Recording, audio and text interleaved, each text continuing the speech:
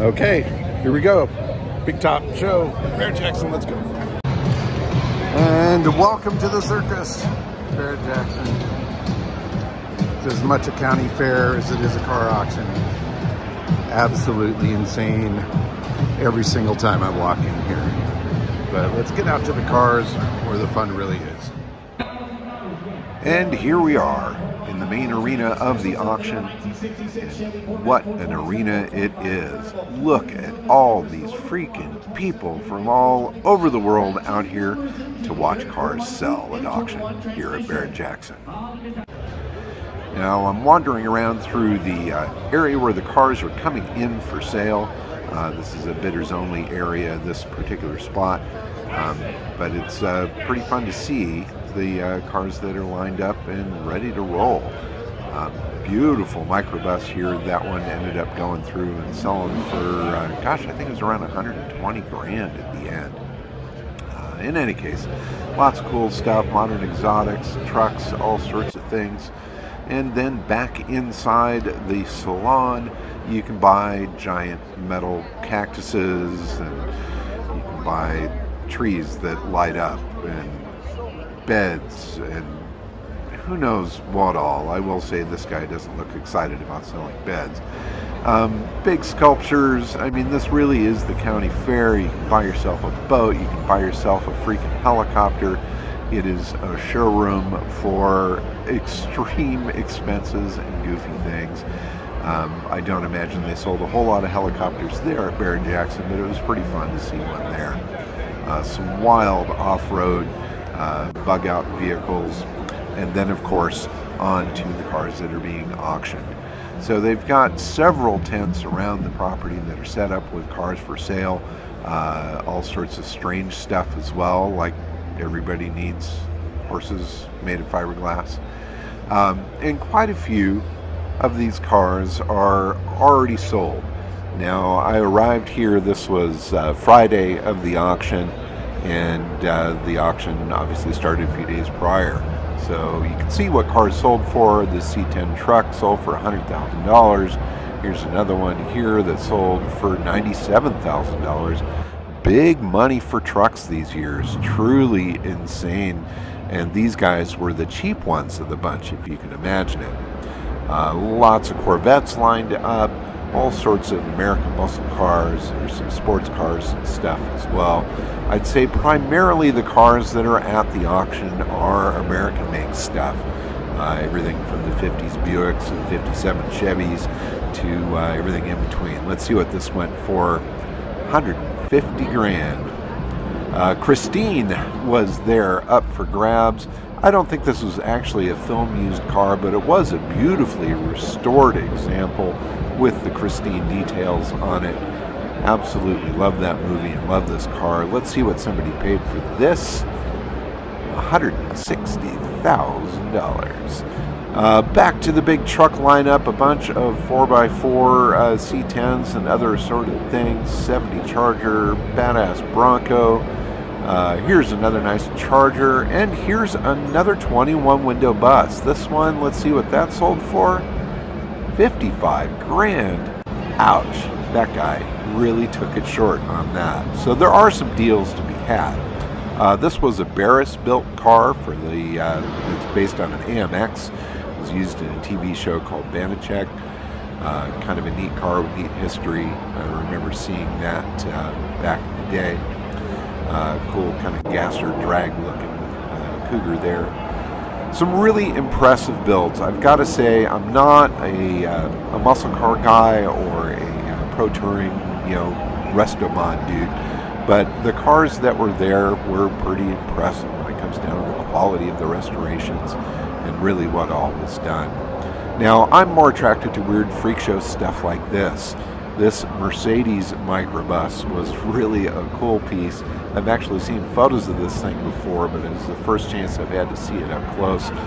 Talk about a macrobus. This thing is a monster. I love it. Lots of room to haul your friends around, and this went through the auction while I was there, and I think I've got footage of that to share with you. but giant Mercedes bus. Back to C10 row. Here's another one here. Let's do $150,000 for a pickup truck. What on earth are these guys smoking? Although I will say this one was damn pretty. I kind of prefer the GMC over the Chevy myself. Outside in the smaller tents are some of the cheaper vehicles, and it's kind of fun to wander through the rows and rows of those. And many of these cars have gone through earlier in the day, SMOB, or earlier in the week, so you can kind of see what things went for. This scooter sidecar combo is really super cool. This is a Zundap Bella scooter. I actually had one of these back in the day. It's a pretty rare German scooter, and this thing was stellar. Beautiful, beautiful setup. Anyway, back to the lineup. More like aging modern luxury cars. Quite a few of those go through. And there may be some opportunities to grab some deals on those sort of cars if people aren't paying attention. Here we go. What do we got? SMOB. Okay. Ford Pinto with wood clad on the sides. Bring it on. $14,500 for this low mile Pinto Country Squire wagon. Definitely mundane and icky and very cool in its own right. This 53 Chevy was actually a really beautiful survivor car. I was really impressed with the condition of this, and it sold for $11,000. What a freaking bargain. Interior in this thing was beautiful. The paint appeared to be all original, low original miles on it. Yeah, it's a four-door, but great car, great color, and a great deal. Big old Buick here. What did this one go for? $14,000. What a deal. This is another car from this Boyd collection of 56 Ford wagon. What did this one sell for? Let's get in close. $124,000? No. Outside, this was probably the most American thing I've ever seen. This monster truck, airbrushed with insane scenery and stuff on it, sold for $140,000. Big blower sticking out of the hood, Cadillac Escalade front end, and it was hauled there in this totally insane semi-truck, fully airbrushed truck and trailer. Gotta love this workmanship. It's totally nuts. Wild. I don't know what would possess somebody to do it, but I definitely applaud the effort that went into it. It really, really was an impressive piece. I don't know what it ended up selling for, or who bought it, or what on earth you'd do with it if you did. But wow, see me rolling. Totally insane. All right, back to the tents here. Loved this Willys Americar. Hot rod there, very traditional. Lots of American machinery out there as well, as you can see. Camaros and Blazers and Chevelles and Pontiacs and, oh, damn, just about everything. Even an international truck lined up there. Lots of people walking about.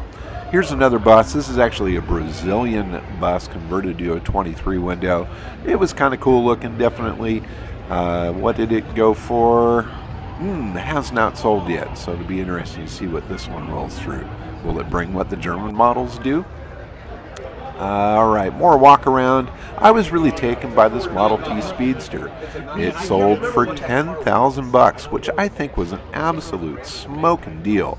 It was well done, super cool, had neat spoke wheels on it, lots of cool accessories. It was really quite clean, the monocle windshield and everything, bargain.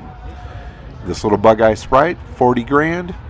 That's all the money and more for that. I think the seller did very well on that cool little car. Let's see, BMW Isetta. That one had not run through. Here's a really cool Ford wagon with a matching camper trailer, and the top of that trailer comes off and is a boat. I forget the manufacturer of this particular thing, but it is super rad, and I love the way it was painted to match the car. Alrighty. The Lightning McQueen Ka-chow. Really badly done, but super fun little McQueen replica there. $13,000. Probably made some kid very happy. Porsche Boxster, similar to what I drove out to the event. $11,500. Not bad for a Boxster with some miles on it. Absolutely love this 55 Chevy Gasser. Shag nasty. Look at this metal flake paint job. I really wish this thing was sitting out in the sun so you can see that flake sparkle. It was a beautiful, beautiful paint job on the car. That thing sold for $47,000, and I think that was really a pretty killer deal considering the amount of work that went into making this car what it is here today. All right, another bus, another Brazilian bus with goofy bumpers on it, things like that. There has been definitely a flow of these cars coming in from Brazil. Some of them are nicely done, some of them are poorly restored, but you got to look super close to the bottoms of these things, and rarely are they done at a level that is equal to the American restorers or German restoration. 65 grand that rot, and that real 21 inside went for $11,000 less. This I thought was a great deal, $54,000 for a 33 Auburn Phaeton. This shows what is happening to the pre-war market. Stuff is dropping in value.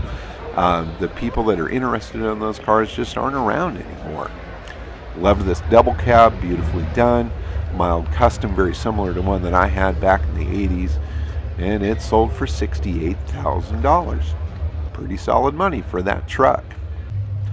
Speaking of trucks, this Good Humor Chevy right here was really fun. $130,000 this thing brought.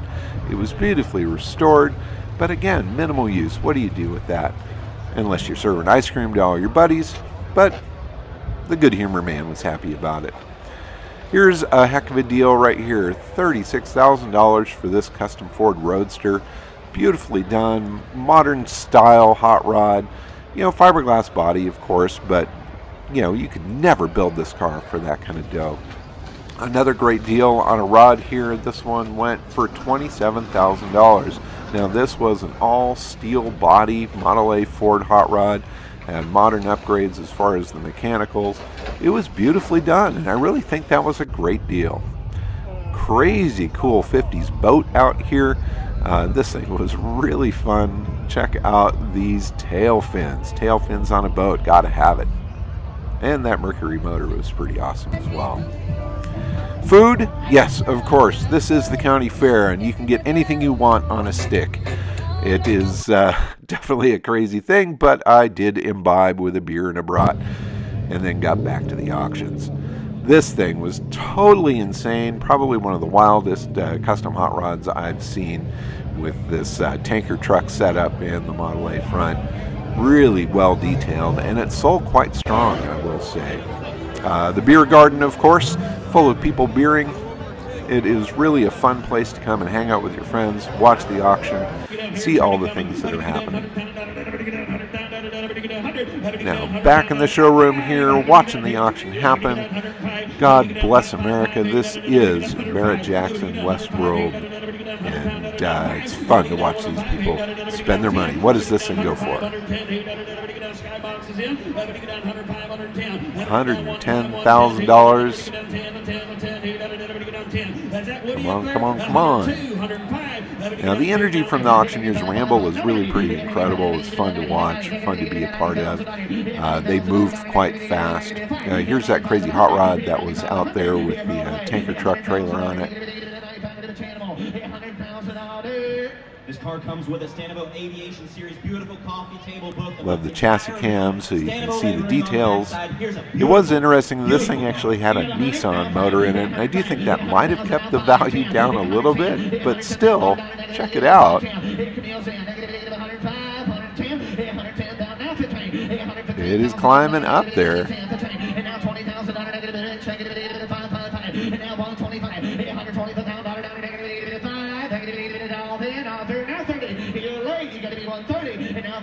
$125,000, $130,000.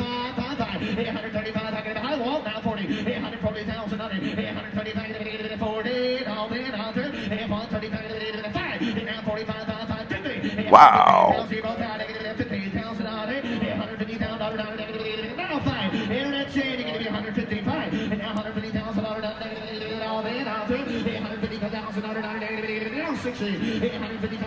Holy mackerel. $160,000, $165,000. Seven, and now 70. And now 5, and now 5. Now it seems like each car they spend about 2 minutes on, maybe a little bit longer if it's something super special. Whoa, $175,000, $180,000. When is this thing going to stop?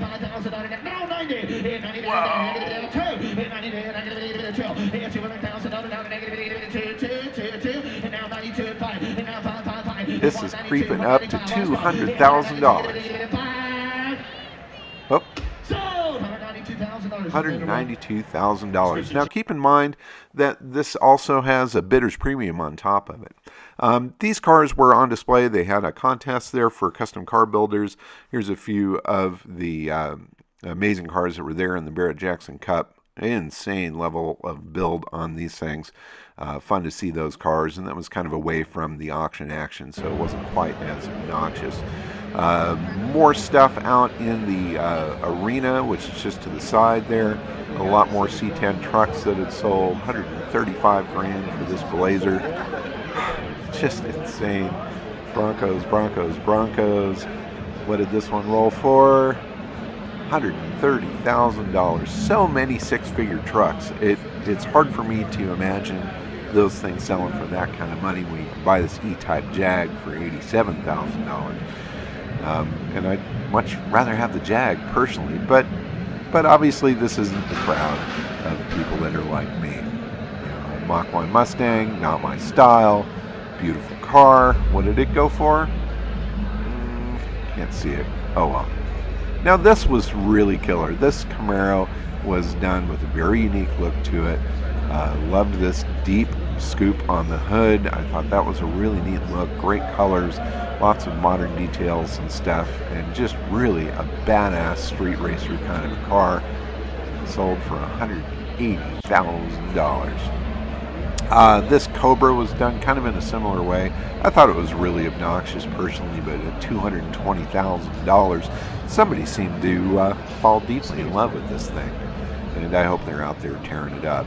Now this C-Type replica is actually one that was built by Nick Mason of Pink Floyd and his crew. It sold for $95,000, and this is a car that raced in the La Carrera Panamericana race, so it is a legitimate drivable race car, and I thought that was well bought. I have no idea what this is, but it certainly looks like fun. Here's a really killer Grand Sport style custom Vet. Check out those louvers, that crazy hood. What did this go for? 60 grand?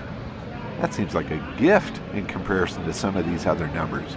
I mean, this thing was absolutely wicked. Damn, 60 grand. Bargain. All right, Back to the Future replica here. Beautifully done car. $110,000 at the hammer. This is not a film-used car, but it was done very accurately. Had all the cool stuff on it, ready to blast off. And of course, on the inside, it had the flux capacitor, which, of course, any good time machine needs. Back to the block. More C10 trucks.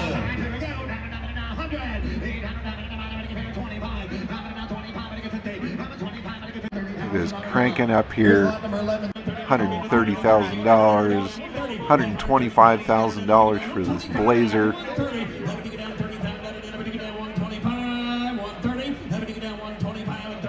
I mean, come on now.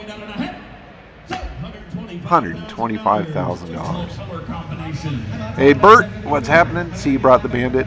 Thanks for coming. Let's see what you go for. So after that, I called it a night. I decided to go on out to the parking lot. It was getting late, and as you can see, I was one of the last ones there in the lot. And I will follow up with day 2, of course, Super Saturday of Barrett Jackson, in another video. I hope you enjoyed watching my Friday walk around of the sale. Please subscribe if you haven't, and watch for part 2 of Barrett Jackson 2024. Bye-bye.